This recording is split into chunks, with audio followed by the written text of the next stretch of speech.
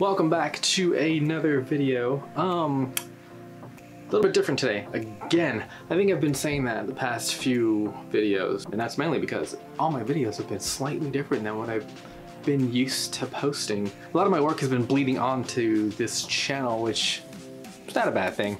That's just kind of what I've been feeling right now. Do plan to get back to vlogs at some point, but for right now, we got something different, something fairly special. The folks at FiFine were gracious enough to send me this little box here, and from what I hear, it is a lav mic. Let me get this unboxed. Full disclosure, they did provide this to me.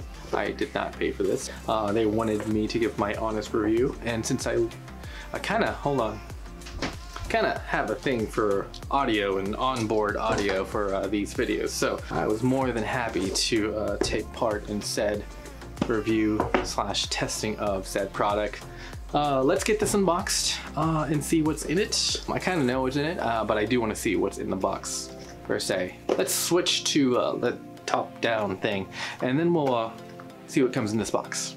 Okay, let's see what we got in here. I did cut the little tabs already.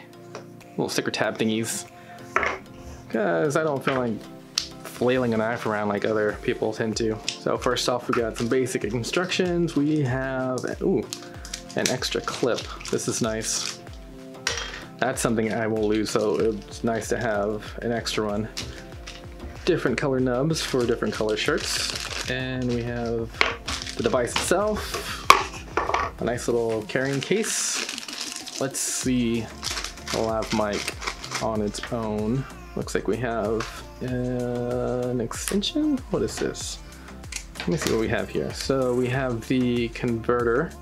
I believe it's a TRS to TRS converter. This is so you can use it on like a digital camera here. Extension cord. Then we have what looks like, what is this? Hold on. Oh, this actually looks like a splitter, which is super convenient because then I can use another lav mic and plug it into one. Say I want to record like a makeshift podcast, I can connect it to the adapter to the camera, and I'm assuming one would be left channel, one would be right channel, but then I can have two lav mics, pretty decent audio directly into camera, no extra device needed, which is really nice. Back to the lav mic itself. So it looks like it has a nice little Velcro tie, and this one is actually pretty short, relatively speaking, which I honestly think is a good thing because they have the option to make it longer with an extension cord. So far, I'm a fan. Let me clean this up. This is kind of a mess, so let me clean this up and then we will switch back over and start testing this out because I'm pretty stoked. Came with a lot of things that I wish my other lav mic came with. Actually, it came with a ton of other things I wish my other lav mic came with. So, all right, let's switch back over and get to testing. Now that we are unboxed and ready to go, it's time to swap out this onboard mic with this lav mic. I have the short cable on. Don't really want to put the long one on just yet. I want to get a few tests in here just to see what the difference is between my onboard mic, which is a battery powered mic, and this lav mic here. I don't have any other special things going on with this mic other than I am probably post-processing this audio right now up until this point. Once we've swapped this out, I'm going to go ahead and use just the raw audio, and I will make a little note somewhere on the screen noting that this is raw audio and this is not raw audio, and this is this mic and this is that mic, this is onboard mic, and so on and so forth, just to kind of keep you in the loop. But for now, let's go ahead and swap this out and we will see how everything sounds. We are now on lav mic raw audio. Went ahead and kept this cable out, so you see that's just kind of connected to you. I don't really have any need to kind of hide it under my shirt because that's not what we're doing right now. Right now there's no processing, we're just hearing the raw audio, so if it's a little bit lower than the previous audio, that's only because I don't have any post-processing boosting or noise reduction or any other effects or cleanup tools like that. This is just the audio coming out of the lav mic itself. How's it sound? I don't know how it sounds yet. I don't know, once I'm done editing, this is how it sounds in a relatively quiet room. There are a couple things on, my computer's on, which kind of has a nice hum to it, and I have a dehumidifier going that has a little bit of a hum to it also. But other than that, it's relatively quiet in here. No fan going, no nothing like that. Just a couple things and a lav mic. For a better test, let's go ahead and go outside. What I'm gonna do is take this camera. This is the mic I was using. It's powered by one little AA battery. It's been getting me good audio for a couple of years now. I'm gonna do a test with just camera audio, powered mic audio, and lav mic audio. So let's go outside where it's a little bit more noisy. I have not filmed out here in quite a bit, really. Like, I really don't remember the last time I sat down on these steps and filmed something outside. Right now, we are listening to the audio through the powered mic. So this is the microphone that's powered by a AA battery going straight into the camera. From this clip, I don't have any post-processing on. So you're hearing everything that's coming right out of that mic straight into the camera. There's a lot of noise going on. We have some traffic behind you. We have, I think the high school is kind of nearby doing a lot of band stuff. So you might hear that coming through. There is some bugs and some birds and such. That's kind of what you're hearing right now. If you can hear it, I don't know. I can't hear the audio right now, so we'll see. Now, we are going straight through to the camera. This is the onboard microphone that's on the Canon 70D itself. I have the volume boosted. I'm looking at the volume levels right now.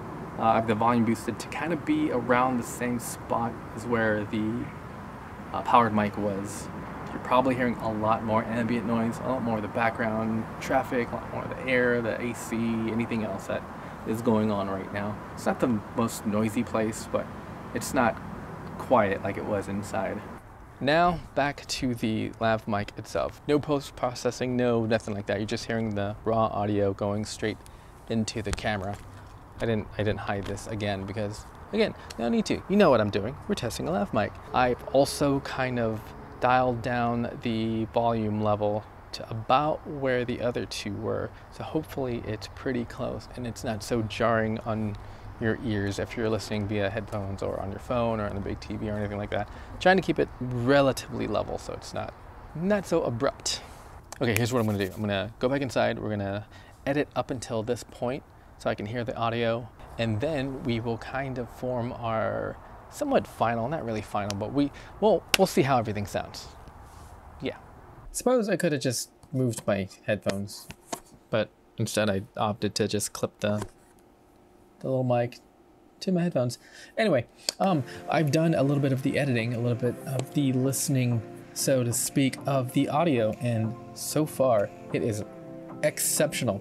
I think one thing I failed to mention towards the beginning, and why I'm gonna kind of sway my opinion on this mic towards one direction, is this is 20 bucks. So even if I didn't receive a free one, this is entirely something I would get out of pocket. I've gotten said lav mics before. The mic that I got did not come with anywhere near as much stuff that comes in handy when you're making videos like this, when you're doing any kind of creative content for the interwebs nowadays. I really think that, I know we haven't gotten to our final thoughts or anything like that, but so far from what I've heard, compared to all three different versions of audio, the onboard, the powered, and the lav mic, this is easily my favorite one. The things I have to remember about this mic is try not to flail this around so much. I normally don't. It's just for this video, I kind of tend to turn into a Muppet. Straight from lav mic to camera into Premiere, the audio is almost completely usable. Granted, you can probably use it just fine. It's just my meticulous ear likes to get those little bits of extra noise out if I can. That, for me, doesn't take that much more effort, just a couple different clicks and drags to get the audio where I want. With that being said, the audio is much easier to process and get to a point where I'm comfortable with putting in a video. The other part of that is you can entirely drop this straight into Premiere without really editing much. You can just boost the audio if it's a little too low, or bring it down if you're not clipping if it's a little too loud, and it would be perfectly fine. Processing is minimal, which is, for me personally, exceptional, because the less time I have to spend processing and fine-tuning audio, the faster I can put out a video, which means I can put out more video and I don't have to stress as much. Good. This is a noisy room, so this is a good test. This audio right now probably has post-processing on it because I have a loud fan on. I'm right by my computer station, so it's a little bit loud, and then the dehumidifier is not too far away from me. The last thing I wanted to test out before we wrap things up here was the little splitter that came with the lav mic. This is a different lav mic that I have already. I am behind the camera, behind you right now. What I want to do is play a little bit of audio kind of close by, a little bit more quiet. I want to step back a few steps, maybe turn around to get a little bit more between me and the audio source and see not only how this handles, but also if it's something viable to use and carry with me. I think that's pretty good. Maybe a little bit further. I am a few feet back. I'm gonna turn my back around. I'm gonna speak a little bit more quietly to see how that works. And then I'm gonna speak normal just to see how something a little bit more quiet handles me being a little bit more loud. There's no volume control on the splitter. It's just a cable that splits the signal. So there's nothing I can really do to control how one side sounds versus the other. It's not one lav mic is the left channel, one lav mic is the right channel. It's both into the stereo mix. So there's not really much control I have in post either. But if this is something I can do and manage on the fly and it sounds pretty decent, especially with a minimal amount of effort and really a minimal amount of space in my bag, then I think it would at least be worth carrying with me every time I go out.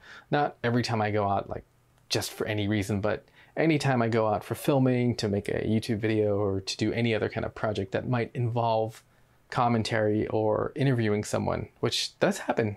Nice to know that that gives me an option, a last minute option, just in case I don't bring stuff. Because you never know what happens when you're out. Something could pop up. It's good to be prepared. Good to have some sort of just in case measure in your bag at all times. The two lav mic splitter setup was not the worst. I'm actually a little bit more impressed than I thought I would be with that setup. In a pinch, it could make a very decent kind of pseudo podcast setup. If you're trying to do everything just with like bare minimum gear.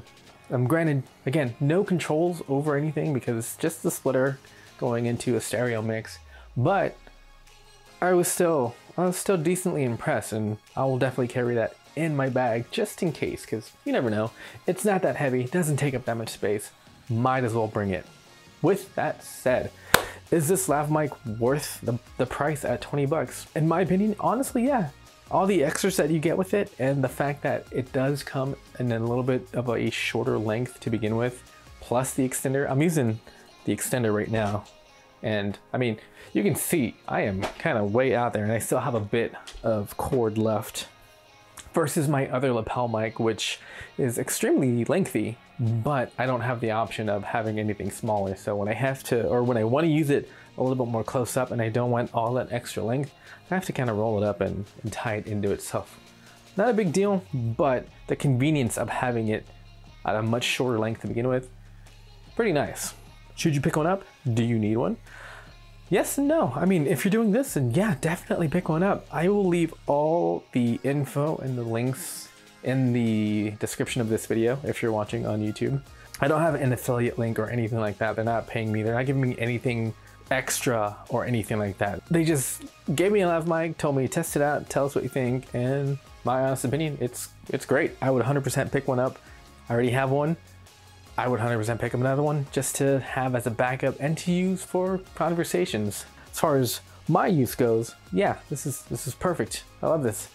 The powered mic is great for when I'm out and about, but when I'm in this setting and when I'm outside just kind of talking on a tripod, nothing is really gonna beat this lav mic setup here. The audio is just superb. Using the shorter cable, I can probably get away with vlogging with this, so maybe tune into another video and we'll see how that works out. See if it's kind of something that I can swap out my bigger mics for, because that would be very convenient. Plus, Again, takes a lot less space up. That is gonna wrap it up for today's video. Let me know if you have any questions about this lav mic setup. Check out the links in the description to find out more and to pick one up if you want one. Again, no affiliate links, no nothing. They're not paying me or anything like that. It's just a good lav mic. If I had my choice of onboard microphone for the camera, powered mic, or other kind of third-party mic, I'm probably gonna choose the lav mic in a studio environment and possibly out run and gun if I can. Hopefully that works out. Anyway, I gotta go. Let me know if you have any questions, leave them in the comments. I will get back to you as best I can. Like, share, subscribe, do all that fun stuff. Helps the channel grow in small steps. Okay, I will see you soon in another video. Yeah, okay, bye.